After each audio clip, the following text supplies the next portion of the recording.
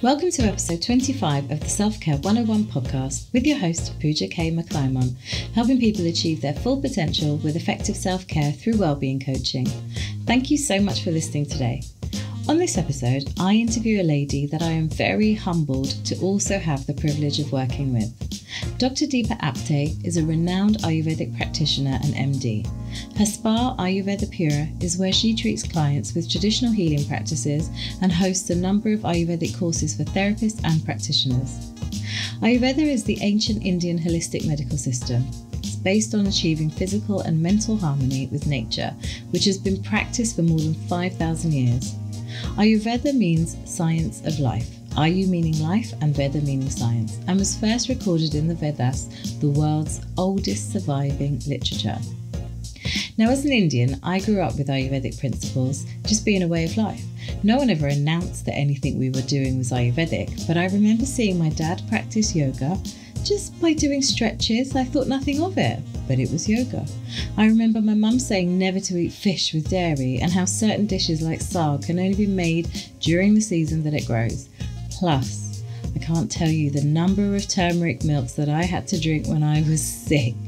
Believe me, I've said it before in another podcast. Turmeric latte, turmeric milk, it's like Benylin for us. Now, as my practice has grown and developed, I've realised that without even knowing it, I have been incorporating Ayurvedic principles of balance and holistic views to my techniques. Always looking to work on a client's goals by reviewing their whole life. So when I met Deepa, we chatted for hours and she endorsed to me herself that so much of what I was saying about my coaching practice was Ayurvedic.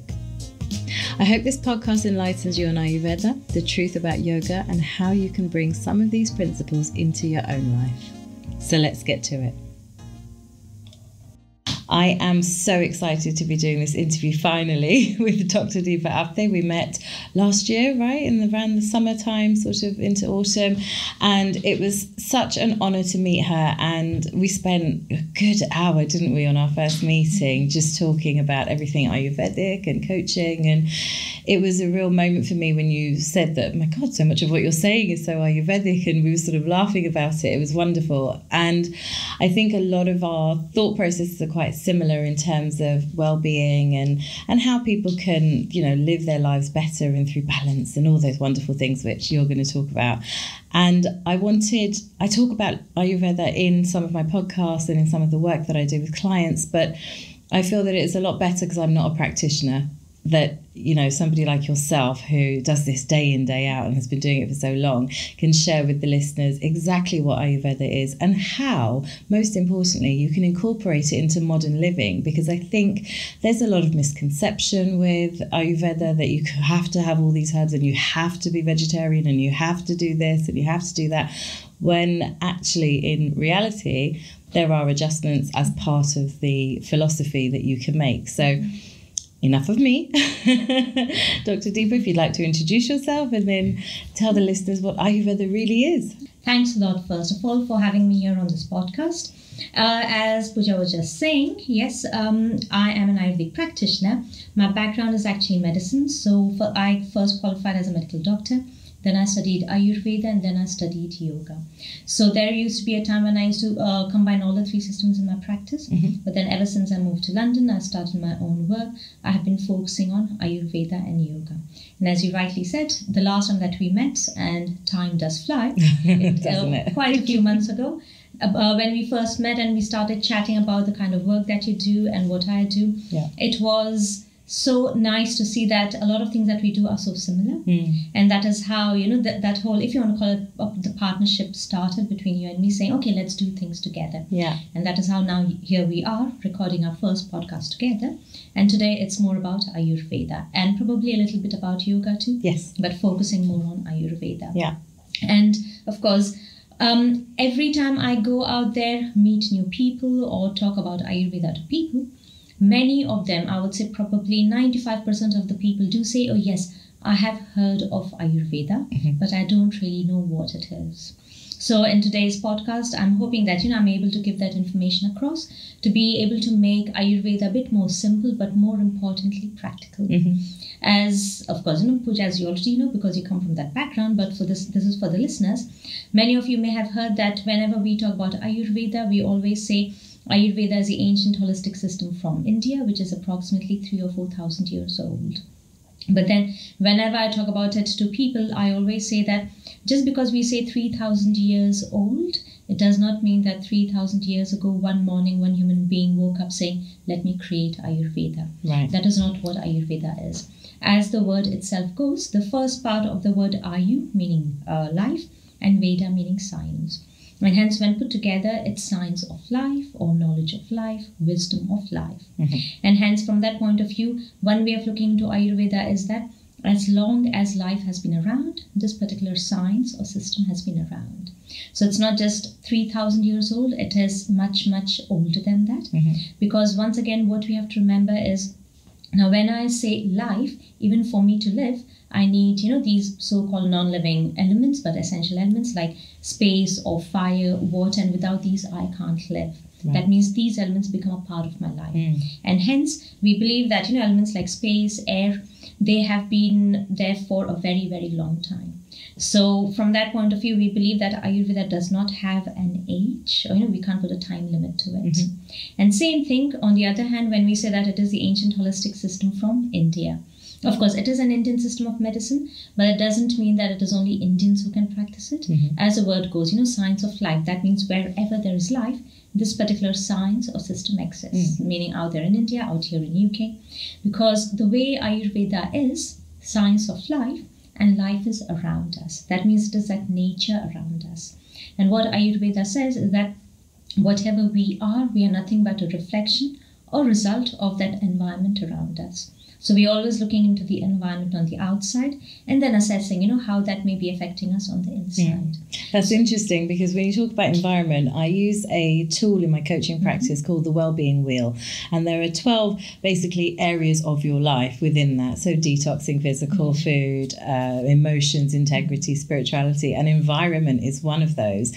And it's one of those that when I'm talking to clients, it's like, you have your own space and you've got your workplace, but if you need more, daylights, that's what sort of invigorates you, then working in a corporate office block with concrete all around you and you're literally back to back of buildings, so say somewhere like Canary Wharf, you're not stimulating your environment to suit you and your needs. And so when you're looking for a job, for instance, when I'm talking to clients, you've got to look at where that office space is and all those things. I just thought, sorry, it was just something that just sparked me when you said Absolutely correct. Because, whenever I'm teaching, I'm always telling people that, whenever it's cold out there, we feel cold. Whenever it's hot out there, we feel hot.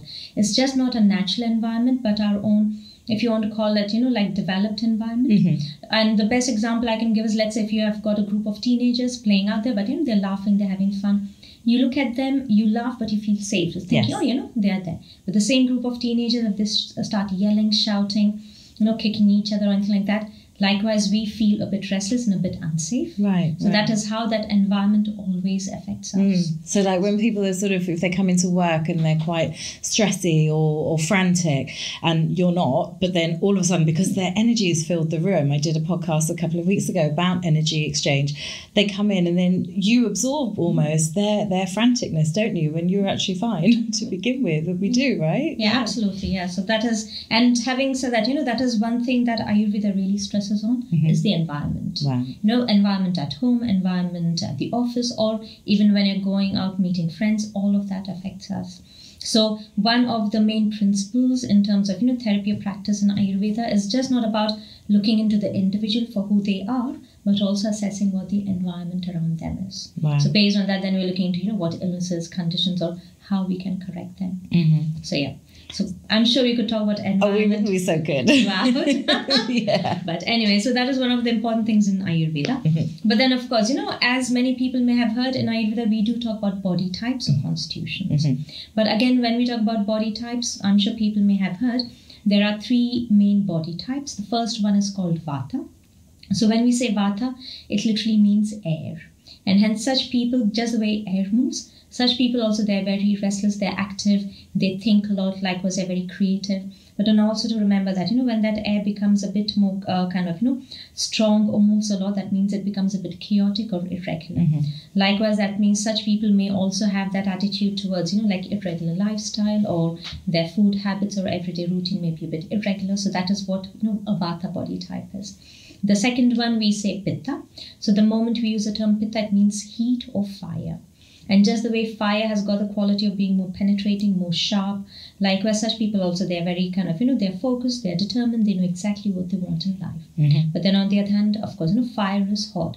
That means such people may also then have tendencies towards feeling hot or sweating, or tendency towards becoming a bit more irritable, angry. So that is some example about pitta-related body type. And the third one, that is called kapha. And kapha actually is a combination of water and earth. Now, when we say water, you will see that water has got the quality of being soft, gentle and flowing. Likewise, such people also, they are more adapting, they just go with the flow. But kapha also has earth, and earth is heavy.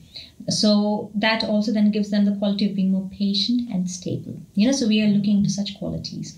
But what Ayurveda says is that you're not just one body type or one energy, you can be a combination of one, two, or all three put together. I was going to ask you about that, because in sort of modern times where people are taking on Ayurvedic practices, and you can see Ayurvedic practitioners around quite a bit now online, they always tend to do the dosha test and what is it? Define your dosha. Yeah, they say discover your dosha. Yeah, exactly, within 30 seconds. And obviously you and I know there is so much more to defining that, and it's not absolute, and it's dynamic, and it depends on what's happening with that person at the time, and it could change, and there's just so much involved, isn't it? So when a client comes to you, for instance, is it the dosha that you look at first? What are the first few steps? When you're talking about dosha, again, remember the term dosha in Ayurveda literally means a fault or a mistake. So there is a big difference between a body type and dosha. So when you're saying, they do all these questions when they're saying discover your dosha, that is actually wrong, because you can't discover a person's fault. Each individual is unique. Oh, wow, okay. So you're looking into that person's qualities, okay, fine, what are their hobbies, what are their likes, dislikes. I'm not necessarily looking for their negative qualities or faults. So that is one thing, as you said, you find all these dosha questionnaires online. But then again, now when we use the term dosha, through that it may also mean whatever illness or imbalance that they may have nowadays. So yes, that is what you're looking to assess, what that might be. But of course, when someone comes for a consultation, people come for many different reasons. It might just be to help, maintain health, or they might have some illness, disease, or let's say natural phases of life. So someone is looking to get pregnant, or during pregnancy or postnatal phase. So there are some healthy kind of happy times also when people come. But then throughout, one of the main things that we are always looking to do is find out a person's body type or constitution.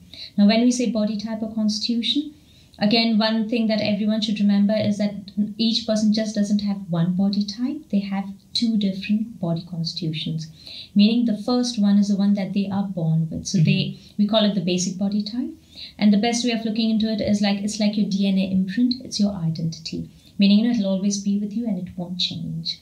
But the other body type of constitution is for what we are nowadays. We believe that whatever that we are nowadays is a result of all the influences around us. It can be family, friends, work, travel, weather, things that are happening. And the best way of comparing your basic body type and your today's constitution, your basic body type is like a solid hard surface. It won't move, it won't change, it's there. It can be metal, it can be wooden, it can be steel. But your today's constitution is more like a layer of dust on the solid hard surface, and the aim is to wipe away that layer of dust. So how do you define what the person's basic body type is? What do you do? In simple words, we say that things that people love to do is a part of their basic body type. But then things that people end up doing or they have to do is the imbalance. That's an easy way of putting it across. But when people come to me, then the best way of finding out a person's basic body type is by checking their pulse. Because we believe that whenever people are giving answers or talking about things, they're talking about from the point of view that what they think they are. Okay, so they're sort of in their mind as opposed to sort of talking from the heart. And I think this is something that we talk about as a culture, about, being in your head or your heart. This is what leading from your heart really means, right? Yeah. But we say that, once it is only when you check the pulse, because the pulse does not lie. It's like, if the blood pressure is high, it will be high, even though I'm saying it's low, meaning it's two different ways of looking into it. So what I do is I ask them a lot of questions in the beginning, everything to do with their presenting symptoms, complaints. But then one thing that is different in Ayurveda compared to any other science is that in Ayurveda, we're also looking to discover their actual self, their unique constitution. Oh, wow, okay. Any other science, people always go saying, yes, I've got a lower back problem, I've got a headache, I've got insomnia. So all that they're looking to do is find out causes for that. But in Ayurveda, we're also asking questions like, okay, fine, so what are your hobbies? What kind of foods do you like to eat? So if you had some free times, what would you love to do? So we are assessing that person as a whole rather than just illnesses or diseases. So of course, we do ask a lot of questions, but then classically we do like pulse diagnosis, tongue diagnosis. So based on all this information put together, we get to know what their basic body type is or what their today's constitution is. Or in Ayurveda, through pulse, we also get to know about the different phases of life. So a lot that we get to know. Okay. That's interesting that you were talking about the imbalances, learning about those. And in when people do sort of go to the doctor or something and they talk about lower back pain, it tends to be that the symptoms are being covered up. So there might be a heat patch given or some tablets to alleviate pain, discomfort, etc. And something that I use in my coaching practice when I'm speaking with a client is to get to the root of the problem. I'm not a counsellor, so I don't dwell there, but if we can identify where the root of an issue is, so like self-confidence issues, stress, the overachieving that people have in them, if we can find out where this all comes from, it's a lot easier then to have that as a reference point to move them forward. And this was sort of something that when we met, we were talking about and really connected, because Ayurveda goes to, and obviously, you explain it better than me, but it goes to the root, the source of the problem, the imbalance, if you like, and then looks to treat it that way. So it's not always obvious the treatment process that's going to occur, but because you're in Ayurveda, am I right? Yeah, that's correct. Absolutely, if you remember, then when we first met, I also gave an example that let's say if someone came with a headache, just because they come with a headache, I'm not just going to say, okay, fine. Even Ayurvedically saying, oh, yeah, go ahead, have ginger lemon tea or eat khichdi or whatever. We are actually once again looking into the quality of the headache, how the headache is, but again, cause. Some people may say, oh, yes, I get a headache when it is too windy, dry, cold. But others say, oh no, I get migraines when it's really hot and humid. But others say when it is raining, wet and kind of damp, I get headaches. That means the cause is different. So based on that, then even the plan or the approach changes. So it's just not about giving an aspirin or, again, Ayurvedically, just not about saying ginger lemon tea to all the three. Right. Because if ginger is too heating, that means if someone with that, cause of being, like hot and damp headaches, it'll make it worse. So we're always going back to the cause. This is more of like giving an example, but I've noticed that a lot of my clients, when they get their time of the month, they tend to, a certain age group tends to get headaches. That I don't get headaches yet, but I've recently started having migraines, and it tends to be during that time of the month. Now, obviously you're the expert, but I would have thought it's because there's extra heat in the body because of... that's it. You see, when there is a cause, as I said earlier, when it is hot out there, we will feel hot on the inside. When it is cold out there, you will feel cold on the inside. So, of course, the heat may be generated from inside too, but ultimately we are looking on the outside. Okay. Because now when we're talking about environment on the outside, just not natural environment, but it can be work, it can be stress, it can be anything. It's even something, I know it's going on at the moment everywhere, where people are talking about the coronavirus and stuff like that. Even though we are not affected here, but back of our mind, we're still stressed. Right. It's like everyone is thinking, okay, fine, holidays are coming up. Do we travel? We don't travel. So all of that leads to that cause from inside, and you start thinking about so many different things. The heat starts increasing. Right. So that external cause will affect that internal cause, and that internal cause will lead to that symptom or problem. Okay. So what do clients usually come to you for? Are they coming for specific reasons or general? Yeah. So my kind of clientele, they're quite varied. I mean, like quite a lot, literally even from the point of view of age. I get newborn babies as clients until like, clients who are like 80, 85, 90, so there's a big kind of, age variation, but even in terms of presentation. So it might be any medical conditions probably, like, eczema or diabetes or under or overactive thyroid or, autoimmune conditions or as I said, happy times. So someone's looking to get pregnant, so they want to do like a cleanse or detox, so like preparing for the next phase or during pregnancy or postnatal phase. Or I get postnatal phase clientele, meaning mother and child, baby, where I'm showing the mother how to do an newborn Ayurvedic, hot oil baby massage. So the clientele is quite varied, but of course, predominantly, I do get clients with more, like medical conditions and illnesses. So have they already gone to their doctors and now they're seeking additional support, or are they already supporters of Ayurveda and its principles? It's actually a mix of both. Okay. Because a lot of people may have been to the doctors, they've tried everything, nothing has worked, then they say, I've heard that Ayurveda works. But on the other hand, because I've done a consultation for this one client and it has really worked, so they might go and talk about it to someone else. So this other person may have observed, let's say symptoms of IBS, so they may not go to the doctors first, but they'll come here saying, but I've heard that Ayurveda really helps. So it's a big kind of, it's a mix of everything. And one thing sometimes does also happen is that, of course, the client will come in the beginning, they'll come for a few follow-ups, then they completely disappear for 2 years, 3 years, but then they come back again after 2 years because something else has come up. So such times those clients usually say, no, I have not gone to the GP, but I've come to you because last time things really helped. I'm hoping it will help. Yeah. So there's a big mix of, like they might have either tried general, like allopathy medication, nothing has worked, or the other way around too.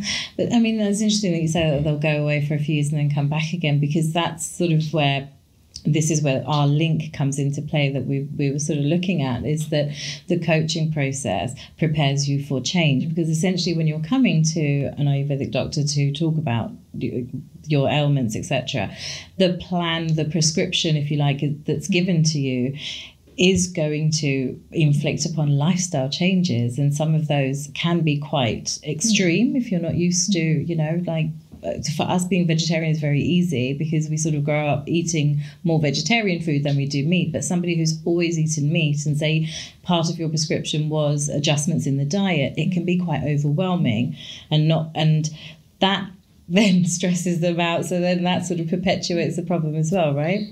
See, one thing that we do say in Ayurveda, that everything that you look out there is Ayurvedic.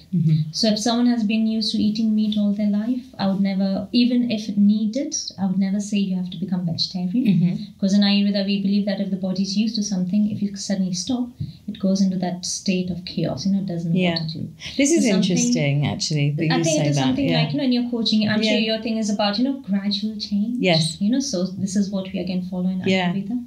So, but of course, even when that gradual change needs to take place, it needs to be, how can I say, well organized in a way. So it's not that, if I see that, yes, there's too much heat in the body and they shouldn't eat meat, so I'll start saying that, okay, fine, avoid red meat, avoid certain heating foods, and when they get used to that, then I would say, okay, fine, now you can start avoiding poultry and chicken. When they get used to that, then I might say, okay, fine, now you can stop fish. So it's that gradual change that they're looking into. So again, it's a different kind of coaching, but from a more Ayurvedic point of view, where like you are looking into that individual specifically.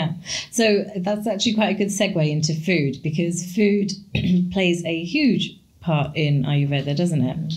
And I know that I've seen some people that I follow, and they've recently done like khichdi detoxes, for like 5 days, 7 days. That's all they're eating. Now, growing up on khichdi is medicine food. It's when it's food that, the way I know it, is you're given khichdi when you're sick, when you're not feeling well, because it's comfortable for the stomach to process. So when I see people eating it day in, day out for a 5-day cleanse, I'm like, oh my God, like you're going to get sick of it. So there's two things here. One is what role does food play in Ayurveda? And then the second one, I think, after you've explained the seriousness of the role that food plays, I think then we'll go into sort of talking about some of these misconceptions. And because the misconceptions can actually end up harming you rather than doing the good that you think it's going to do. In Ayurveda, we say that you are what you eat. Okay. Literally. Okay. And meaning, the best way of explaining that is like, let's say if you've been eating a lot of spicy food over a few days, weeks, you automatically feel a bit irritable, a bit impatient. If you eat a lot of heavy cold foods, again, you feel a bit heavy, a bit slow, so you will see that whatever that you eat, your responses are accordingly. So for us, of course, we look into food not as food, but it is again more medicine. Okay. And having said that, in Ayurveda, there is again another saying that Ayurveda begins from your kitchen. Okay. Meaning anything that you see in your kitchen cabinet, be it spices or foods, vegetables, fruits, they all can be turned into medicine based on how you're looking to use it. Okay. So for us, food plays a very big role. Because one thing, of course, diverting a bit over here, you will see that nowadays, when we talk about fasting, people are thinking about food fasting. That is what we always think. Okay, fine, I'm on a fast. Oh, so the conception is, that means a person is going to be eating for those 2-3 days. They may be drinking, fluids, water, whatever. But interestingly, in Ayurveda and yoga, when we say fasting, it's not necessarily food. The moment we use the term fasting, we say it is withdrawing your 5 sensory functions from the outside desires. Oh. But then, because the age that we are in, we say we are in the age of darkness. It is believed that it is very difficult to control these sensory functions or desires. But what is the most easiest to control if we could? And that is what goes into the mouth, It's food. Okay. But then again, it's not really easy. It's quite difficult. Because in Ayurveda, again, there's a saying that, just the way the earth revolves around the sun, our own lives revolve around our digestive fires, or it is our hunger or appetite. Again, going into a bit of, our Vedic philosophy, you must have heard these big epics like, Ramayana and Mahabharata. Yes, of course, yes. And in that it has been written that there are 3 things in life a man or a woman will fight for or a war will begin. First of all, it's food. Of course, the second is woman. And the third is sleep. Meaning, but again, in that, again, we put food first, because without food, we can't live. Right. You will see that whenever, it's interesting, in today's day and age, the food is our first point of contact, no matter what.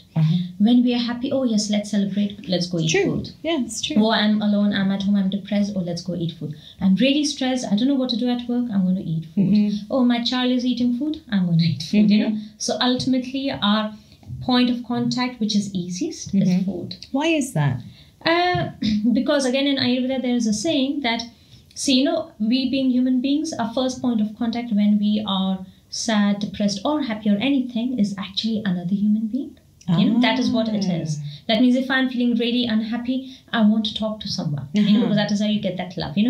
That concern back saying, oh, don't worry, everything will be fine and everything. Yeah. But in our today's day and age, because our lives have become so solitary, yes, we don't really live in those big families that we used to once upon a time. Or, you had your cousins, your uncles, aunts. Or on the same street. So, something that I was talking to my husband about recently, because we had come into this year and we were like, but do you know what? Now it's time to live. Like, we've been working so hard. We're just doing. And yes, we still want to buy a new house. And yes, we want to move to Spain. And we want to do this. We want to do that. But whilst we're doing that, we can still live. We can still enjoy our lives. And we set out, both of us, a goal for this year was like, our relationship is cool. We have a solid foundation. We love each other. We enjoy each other. We communicate. We're okay.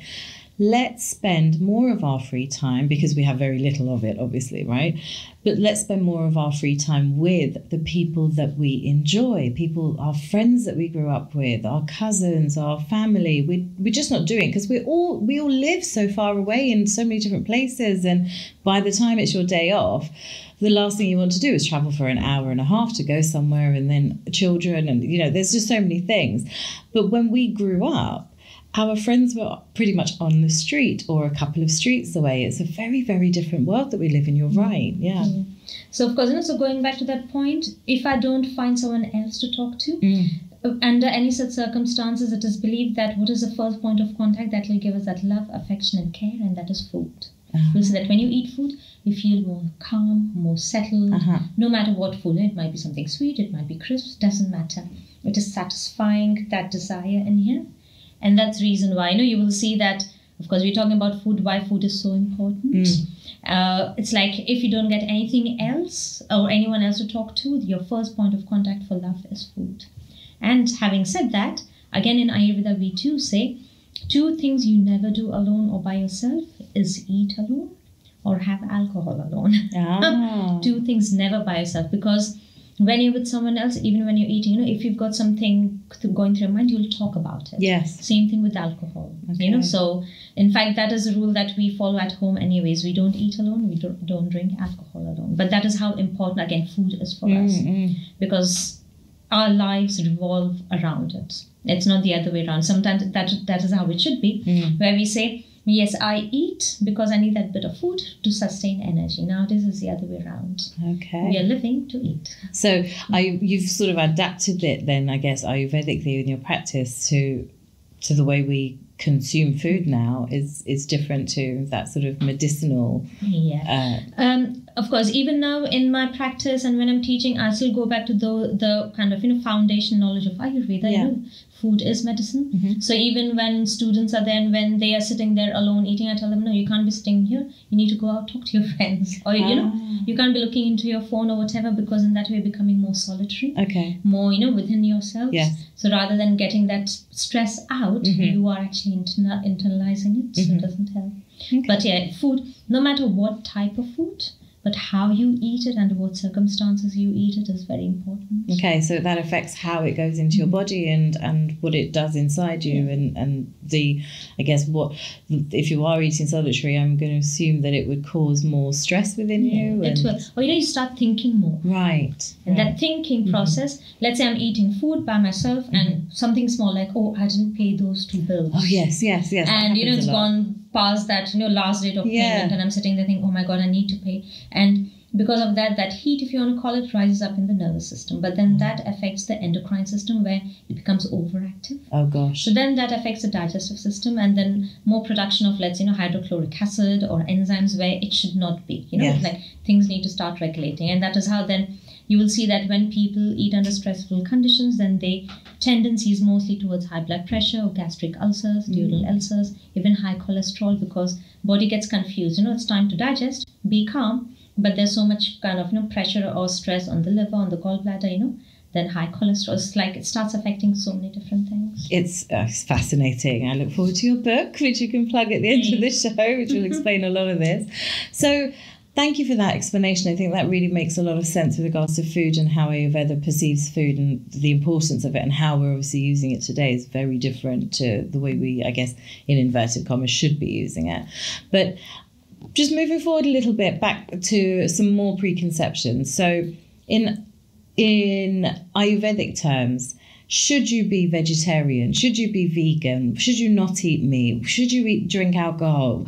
I think there is a preconception that you should be vegan and that you shouldn't drink alcohol, and literally all fun in your life must go. And I guess that almost puts people off from seeking out the practice. Yeah. First of all, both, not just in Ayurveda, but even in yoga, we do not have the principle of veganism. Right. And maybe there are many people out there listening for what I say, but everyone knows that I'll say exactly what Ayurveda talks about. Yeah. Of course, in Ayurveda, we do talk about being vegetarian. I'm not saying no to that, but vegan, definitely not. So what does being vegetarian mean? Vegetarian is literally, eating vegetables or whatever, but along with that, some milk or dairy. Meaning you're not cutting out dairy out from your food, because for us in Ayurveda, ghee, clarified butter, is very important in terms of cleansing, detox, but even milk is quite nourishing, because ultimately it helps to nourish the bones, the nerves, hair, nails, skin. And you will see that I'm not saying that a person should not be vegan, but never suddenly turn into it. Because you're talking about what are the principles in Ayurveda. Yes. First of all, when it comes to food, even when it comes to meat, in Ayurveda, we don't look at meat as food, but we look at meat as medicine. Oh, very important. Okay. So how does that work? It's from the point, let's say, meaning you don't eat meat just because you like the taste. Oh yes, I want to have 3 eggs today, 4 eggs tomorrow. It's not out of your desire. You're eating meat because the body needs it. So let's say, children, they will need meat because they're growing. They need that kind of, protein metabolism in the body. Or probably, maybe post-operative phase, or people going through illnesses, or older people, where the body really needs it. And that protein cannot be found in plant food? No, it's not that it can't be found. So based on that, then I was going to be talking about my next thing. Ayurveda looks into geography, your local living conditions. Yeah. And you will see that now, of course, India as a country predominantly is vegetarian. And it's not necessarily for religion or a customs or tradition, but it is the weather out there. Right. It is so hot and humid over there, we can't eat meat every day, unlike where people can do it over here. So that means, yes, I remember when I was growing up, I come from a meat-eating background. And I used to say, yes, I'm a non-vegetarian, but all that we had was lamb once every 2 weeks or chicken once every 2 weeks. So literally, like every 14 days, not every day. But even with that, we said, I eat meat. So if it's so as you say, the climate in the country, like in India, you can't eat meat. What happens inside your body if you eat meat in a hot country? See what happens, because it is so hot and humid over there, the heat inside the body, there's already excess heat in the body. If I were to continue eating meat in India every day, I'll start suffering from skin conditions, boils, ulcers, high blood pressure, certain types of diabetes or even gastric ulcers. So that is what meat does, because meat is heating. Okay. But on the other hand, in colder countries, first of all, you don't see a lot of sun. Sun is only 3-4 months a year, maybe even 2 or 3 months. Yeah. That means we can't really grow a lot of vegetables out here. That's not possible. But the other thing also to remember is it's so cold out here. We need that first-class protein from animals to help sustain the body. Okay. So it's that way and hence you will see that colder countries, they eat more meat. In hot and humid countries, they don't. So even when you look into India itself, all the South Indian states, they are vegetarian. Right. All the North Indian states, be it Punjab, a bit of Rajasthan, Kashmir, all of those, they eat meat because it's cold. They need that sustenance through meat. That makes a lot of sense. And I think that a lot of people listening will sort of resonate with that. Even just in a very, very basic example, when you go on holiday, we tend to go to warm places, don't we? We don't actually eat as much as we would normally eat at home, do we? And we're quite surprised that we can sustain ourselves on maybe 2 light salads in the day, whereas at home we'd be eating 3 meals plus 3 snacks and something just before bed. It's fascinating. So so when you so going from there to understand, so don't we get vegetarian source proteins? Yes, we do, through lentils and dal and everything, but that is more for the hot and humid countries, right? But then coming back to the thing about, can a person become vegetarian or become vegan?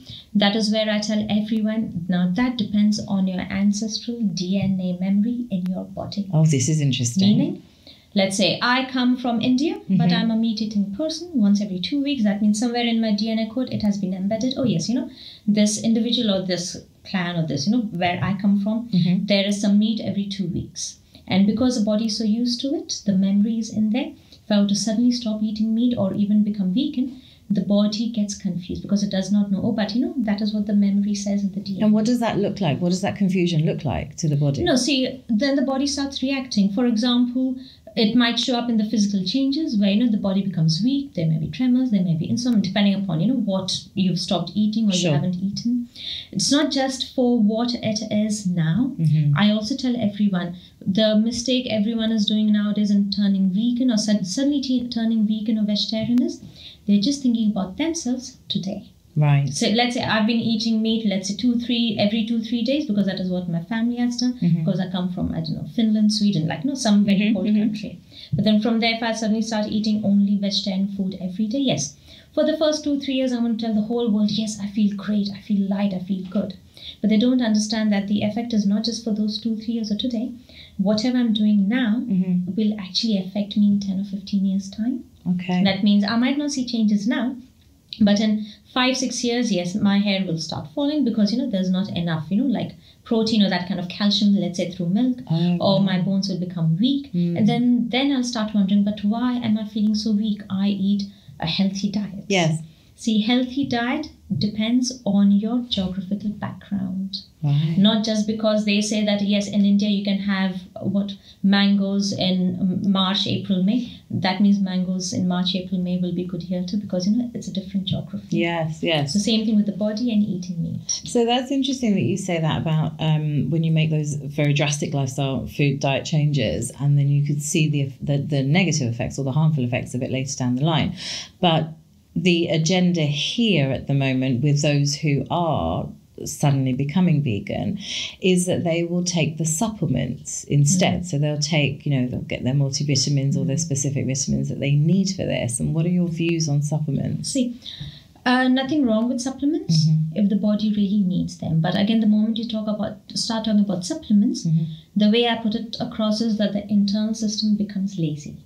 For example, I see. Okay, meaning when I'm eating, let's say, spinach, spinach has got natural iron in it. So if I were to eat natural spinach, or let's say even red meat, it has got natural iron in it. So I'm giving both examples, a vegetarian and a meat related. Yeah. But the way it gets digested in the gut or the body starts working towards, getting that food out. It's not that, oh yes, I've taken that pure iron straight down. The body says, I don't need to do anything because that, iron is there. I'm just going to absorb it. Okay. That means that internal, if you want to call it tissue laziness, starts setting in. Yeah. So that means at times when they were to actually eat food with those supplements in it, then the body might say, oh, but what do I do with it? Yeah. Because it has lost the memory. My gosh. I don't know how to put it. See, I totally hear you. Yeah. Our bodies are made the way they are for a reason. A reason, yes. I'm not saying no to supplements, but it is only when the body really, really needs it. Whereby, let's say someone is so weak that the person does not have enough energy even to digest food. Where they say, okay, fine, we need quick change. It is needed. But if you're healthy, if you're strong, and when I say healthy, you don't even have to be completely healthy, normal, average healthy.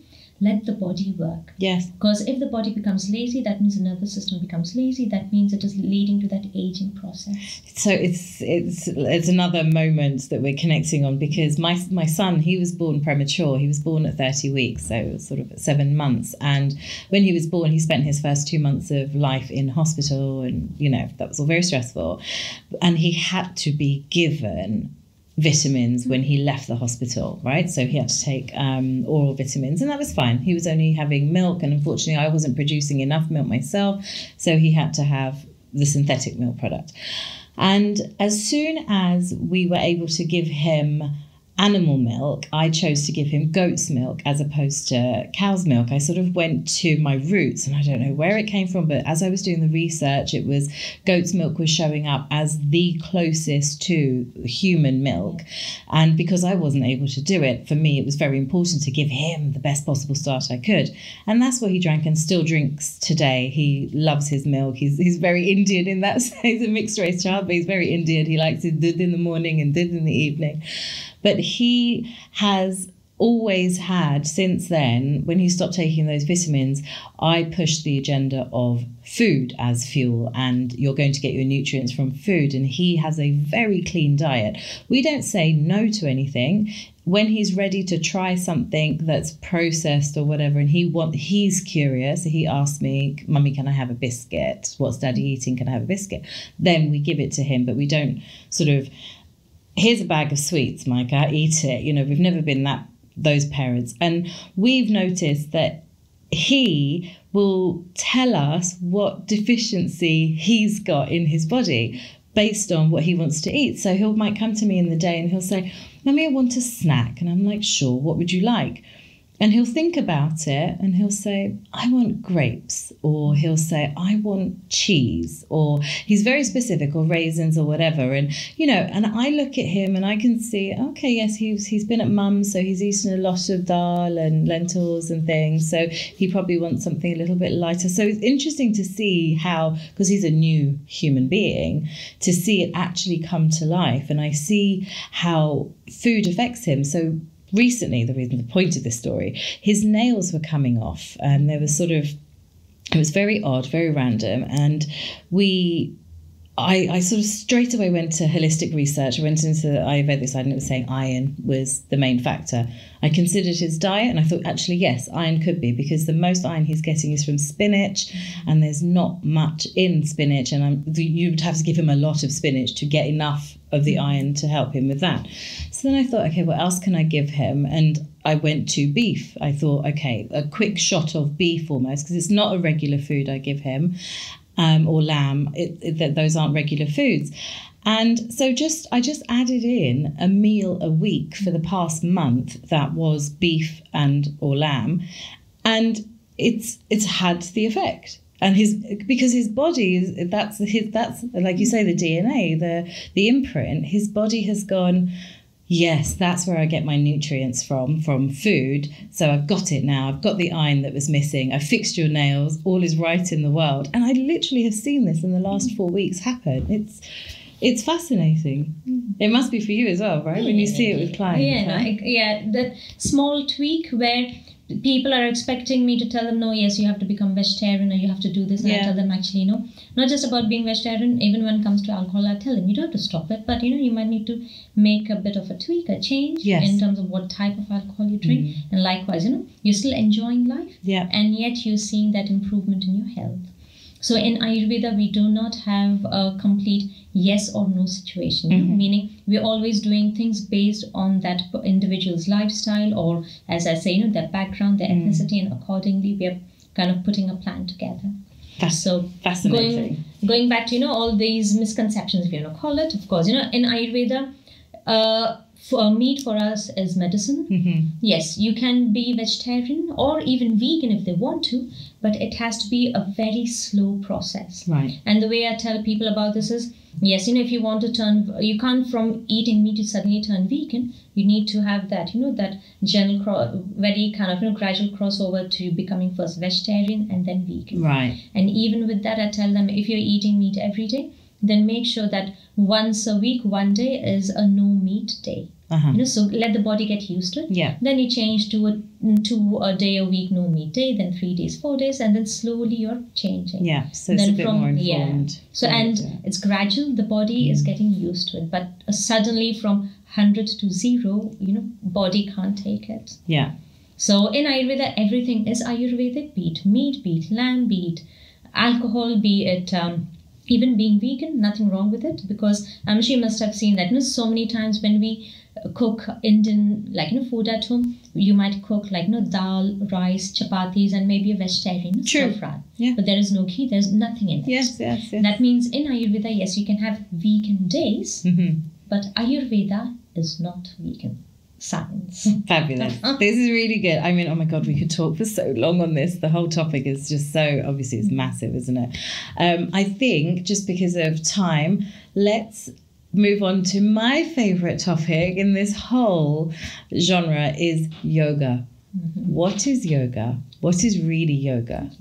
See, just like Ayurveda, yoga is once again a way of life. Right. The way we generally put it across, of course. When people talk about yoga, they're thinking about yoga positions and breathing. That is the thing that comes to our mind. But when we talk about it, comparing it to Ayurveda, we say Ayurveda is for the body and yoga is for the mind. So that is how we look into it. That means through Ayurvedic principles, you're bringing changes in the physical side. Physical side can be even maybe vision, eyes, whatever. Yeah. But from yoga, you're literally bringing change in your attitude, your mind, and your outlook towards everything. But then again, in Ayurveda, the way we look into, or in yoga, we say that just suddenly bringing a change in the mind is not possible. Right. Let's say if I say, yes, I want to lose weight over the next 10 days, mind will say, oh yeah, let's try and do it. But it is not always possible because you need that determination. And hence what yoga has put together is, so that you can bring changes in the mind, you need to start bringing changes in the body. And that's the reason why you will see that whenever we talk about yoga practice, we always start with, physical practice like positions, like sun salutations or warrior pose and everything. Because yoga says that until and unless you cannot control or discipline your physical body, you cannot discipline or, control your breathing. So you will see that it is only after physical practice we do breathing exercises. Oh, wow. So once you've done the physical activity, then breathing, because then it becomes easy to control your breath. This is really interesting. I mean, we could talk for hours on this. I have personal bugbears, as you know, and I'm very vocal and opinionated about it, but it's because there's a disconnect for me when I see these practices which have all come from Ayurveda, from yoga. For me, when I see it, I'm like, you can't use it in a silo. So I'm not against you taking up any of these practices that come from the philosophies, so like breath work, meditation, yoga, etc. I'm not against that.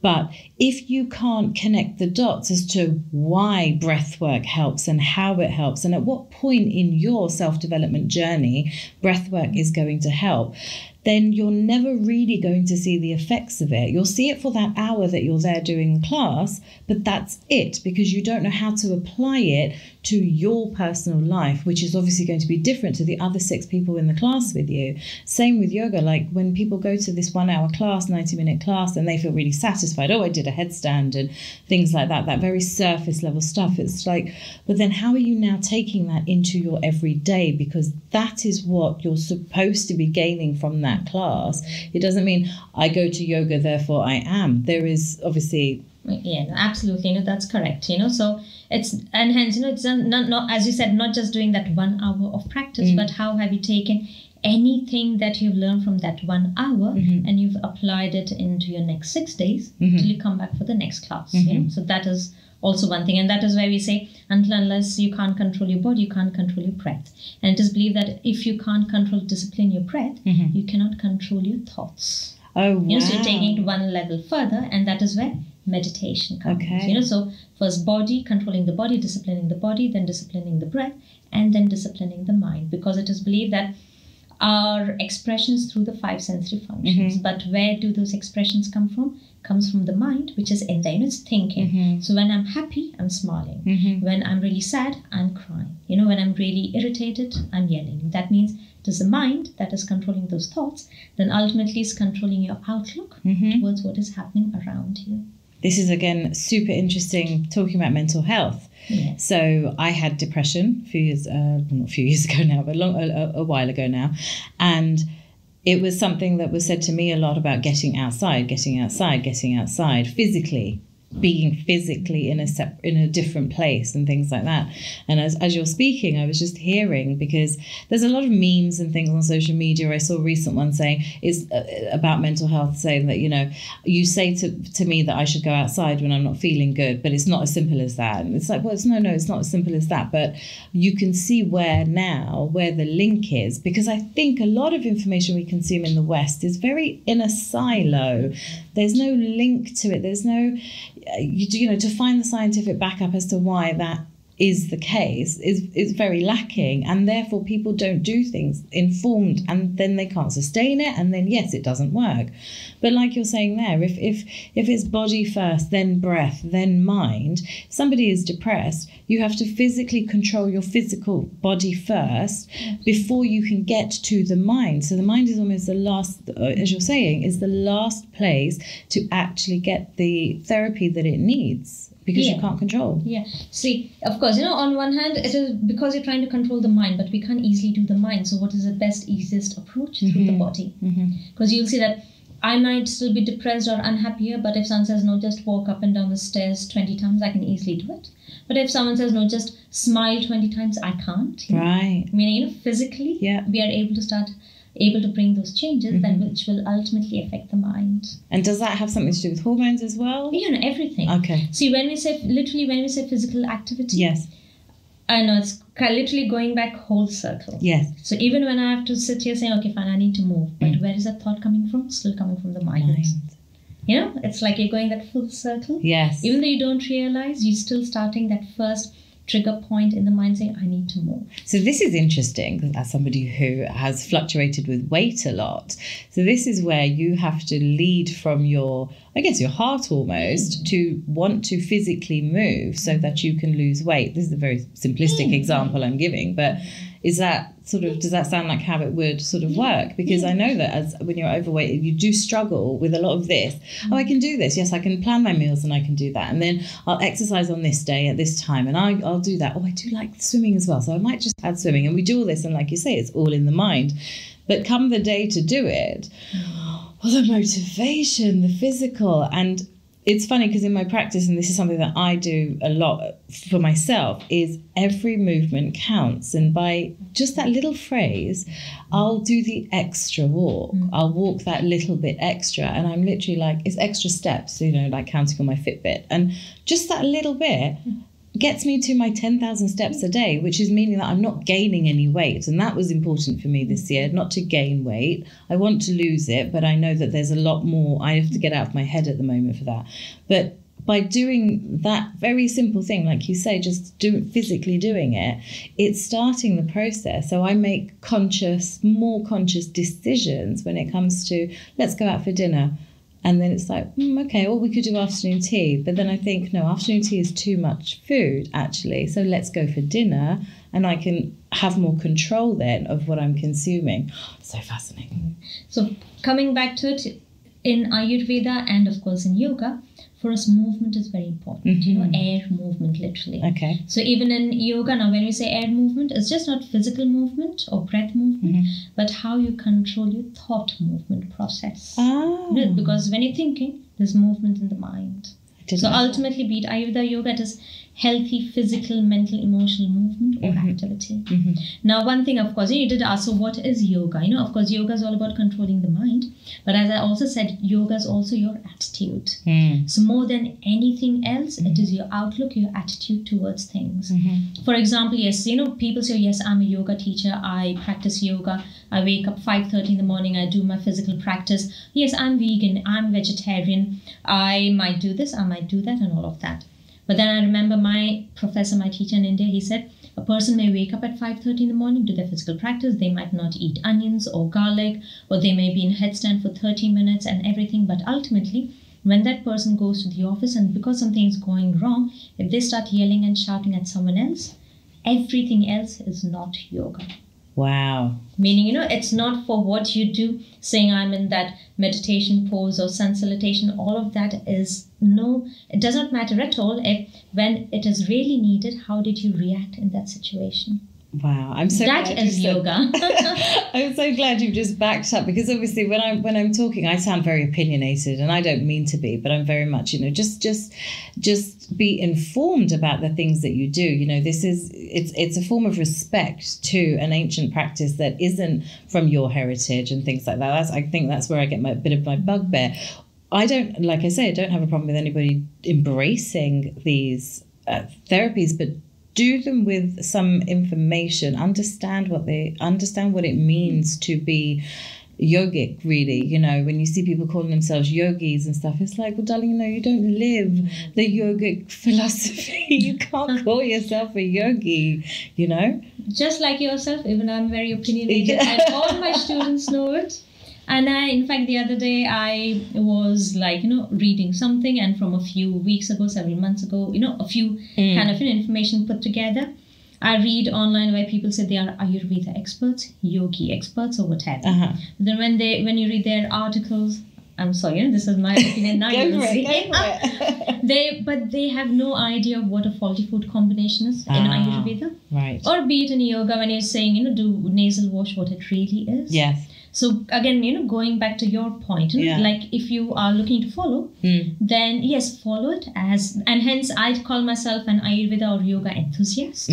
I know, you know, I teach, I talk, I do consultations, but I can't call myself as an expert, you know, myself. I know many people say, no, Dr. Deepa, yes, you're the expert. And I say, no, I'm still learning, because every day I'm learning something new. Yes. But on the contrary, I see all of these people out there putting themselves as experts. And that in itself falls into yogic philosophy, doesn't it? That you are always learning, that you are never complete. So I was having a little chat with somebody yesterday, a very young person, and she was like, I don't know my identity. I need my identity. And I said, but you are you.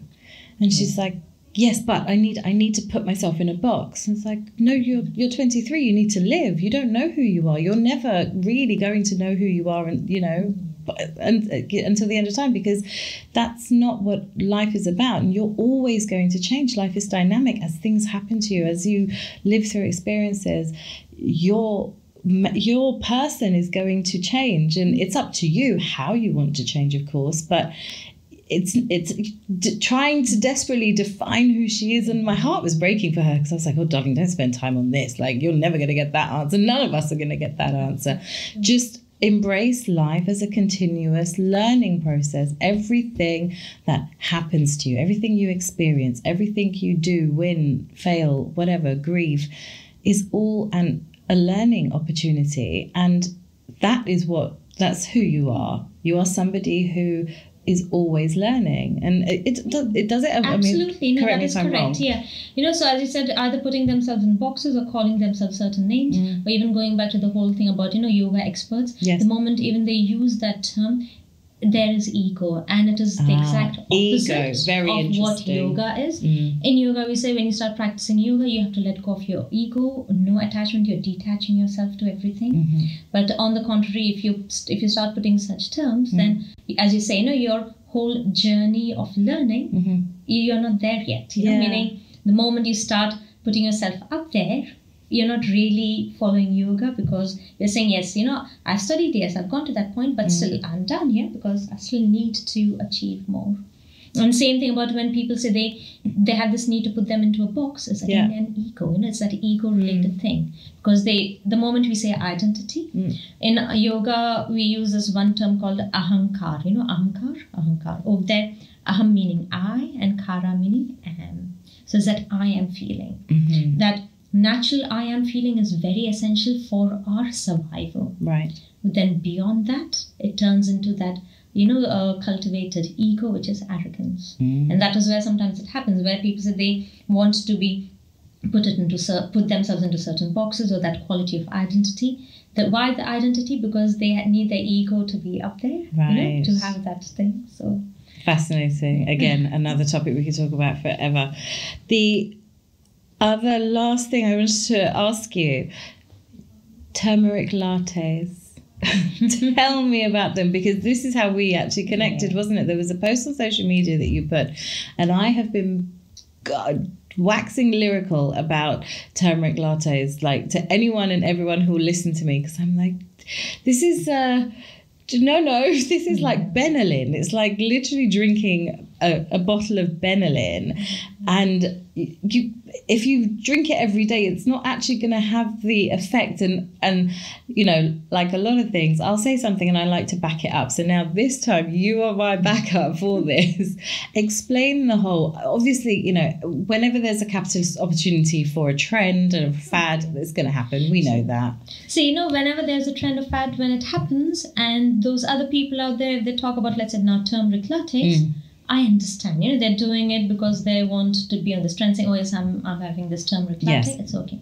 But when I see all these, now I'm going to laugh about it, Ayurvedic experts putting it up there and think turmeric latte, then I think, no, but have you really studied? Do you really know what Ayurveda is when it comes to such things? Of course, we actually don't have any latte system or science in Ayurveda. Yes, we have turmeric milk, where we just literally heat up, maybe boil, of course, some milk, then put a bit of turmeric, maybe a bit of ghee or, other things in it, but then maybe have it maybe in the evening or in the morning.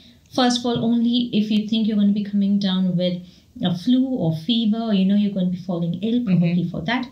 Or then on the other hand is with milk, turmeric and ghee is for children or pregnant women if they think they are going to be a bit constipated, so that is, as you say, it's a medicine, it's literally a therapy.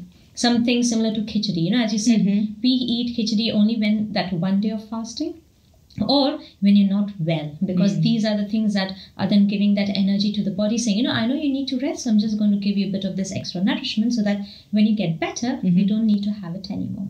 And coming back to lattes, what is a latte? It is frothed milk. Meaning that is what they're doing, isn't it? And then frothy milk. When it's frothy milk, it changes the constitution as it goes into your body. See, for us, milk is vata, dryness reducing. So it is warming, it is nourishing, it's lubricating. But along with that, when you're taking in that froth, which is air, that means you're actually bringing vata or air out of balance. It's like when you're looking both ways.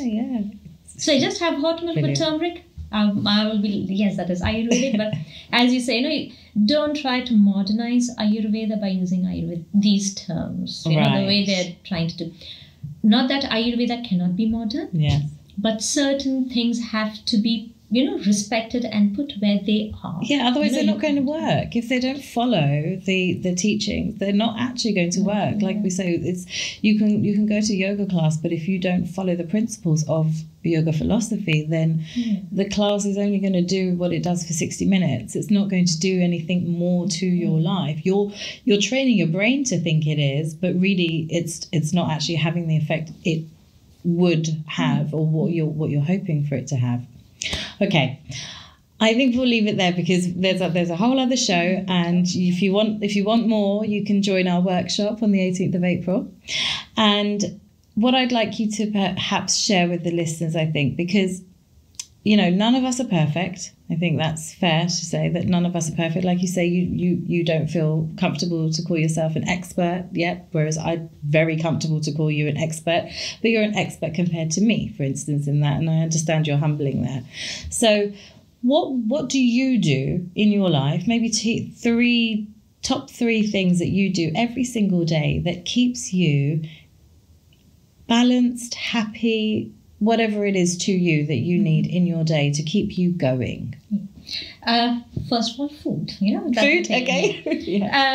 You see, based on my constitution and the way I am, I eat only once a day. Okay. Around 5 or 6 in the evening, because I know that is the time that suits me best, and even for my constitution. If I were to have breakfast and then lunch and then dinner, I know that would bring me completely out of balance. So even when I eat once a day, not because I don't starve for the rest of the day. I genuinely am not hungry. So what Ayurveda says is eat only when you really feel hungry, and that hunger you need to feel in the stomach, not in your mouth or on your tongue, where when someone starts talking about food, you feel, I'm hungry. Yeah. That is false hunger. True hunger comes from the stomach. Literally, you actually feel it. Yeah. Oh, okay. So that is one thing that I do. I eat once a day because I know that is more than enough for me. And then that also helps me with my metabolic processes, my sleep, everything. So that is one thing. The other thing that I will definitely do every day is take some Ayurvedic herbs, like, some herbs that help me, like Triphala or turmeric, brahmi. There's like 2-3 herbs that I take every day. That is the second important thing. I do a lot of other things, but I'm trying to see, things from a more everyday basis, just not the physical side, but the mind side is also important. And hence, from that point of view, I make sure that I spend some time with my son. Because he's 14 years old now. Yeah. But as and when I can, ever since he was a child, every day 1 or 2 hours. Now we've come to that point where he's 14 years old. He's a teenager, but we are still in the living room. And, he might be on his laptop doing his work, but I'm on my laptop on my side, but there's some television going on. And I remember my son Rohan saying the other day that, I know we really don't talk for that hour, but for me, this is like a bonding time. That feeling of having someone around. It's the having someone around. And it's that happiness that you get out of it. Of course, that is what I do nowadays with him. Yes. But I know things keep changing. Sometimes we might spend an hour, 2 hours just talking about something, or he might want to come and help me in cooking. So it's that spending time with someone. Over here, it's my son, because when I go back home, that's the kind of time I get with him. So those are the 3 main things that I would say that really, it's like bringing back that balance, be it physically, emotionally, mentally. These are the 3 things. I think that's a beautiful way to end the show, because we started with the connection and relationships from the start, and obviously we've ended with your son. I think that's beautiful. Dr. Deepa, thank you so much for being on the show. And thank you for having me here on the show too. And thanks a lot. Thank you. Thank you for listening to the Self-Care 101 podcast. If you enjoyed this episode, I would love it if you would subscribe and review so that other people like you can find the show. For more tips and tricks, you can follow me on the socials at Frankly Coaching, or visit my website to find out more about my coaching programs and how to work with me at franklycoaching.com.